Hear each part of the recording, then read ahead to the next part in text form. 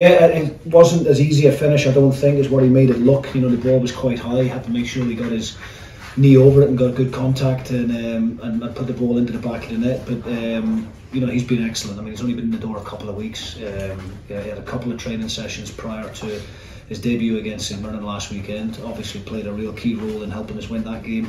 And then today again, you know, defensively solid, but a really good attacking outlet for us on that right hand side.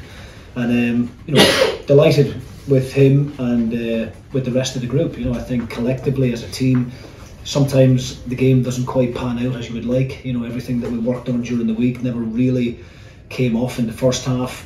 Credit to St Johnstone for that. You know, they've changed their shape a little bit, and to stop Will Ferry and Luca Stephenson having as much success as what they had against St Mirren, and it worked to a certain degree for them. But in the second half, we made a few changes of our own.